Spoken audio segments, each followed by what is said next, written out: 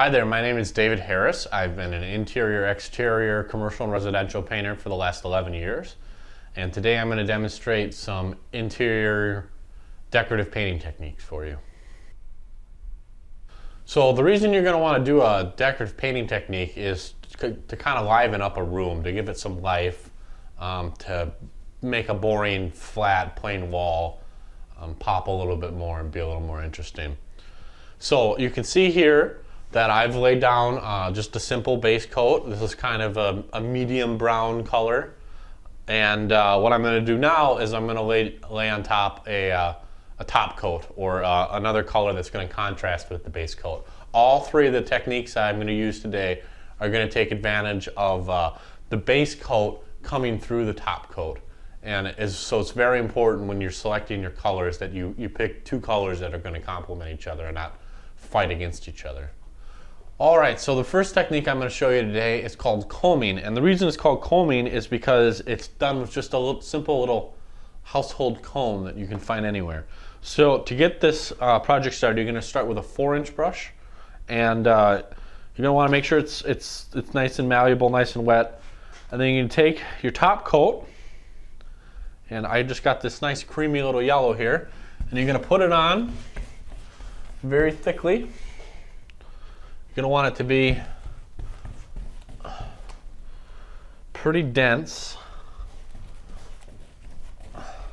on the wall. You don't want to put a thin coat on, because if you put a thin coat on, it's not going to work for what we're trying to do here. Make sure you got lots and lots of paint on this wall. And then you might want to, after you've got it kind of surfaced, you might want to go over it one more time, just add a little bit more paint on there.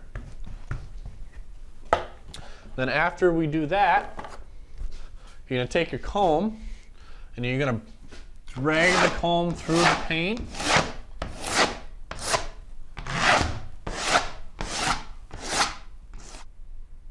What's really important to note when you're doing the combing technique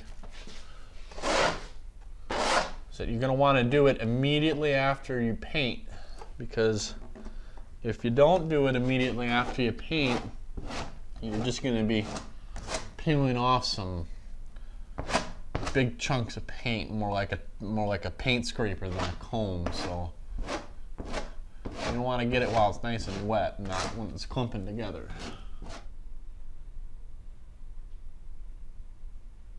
So the second decorative painting technique we're going to talk about today is called bagging. And it's called bagging because the primary tool is a simple plastic bag that you get from your grocery store. What you're going to do for bagging is you're going to crumple the bag up into a little ball that fits inside your hand. And you're going to get this nice little texture on your bag. And you're just going to lightly dip it in your paint. Sometimes it helps to get a little bit of the paint off of the bag before you put it on the wall. And you're just going to dab it on the wall, just really lightly. Kind of like you're putting powder makeup on or something along those lines. And I like to make big hand motions while I'm doing this. What you don't want to do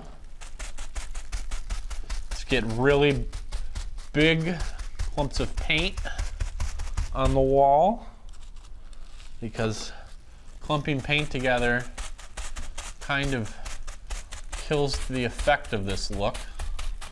You want it to be really sparsely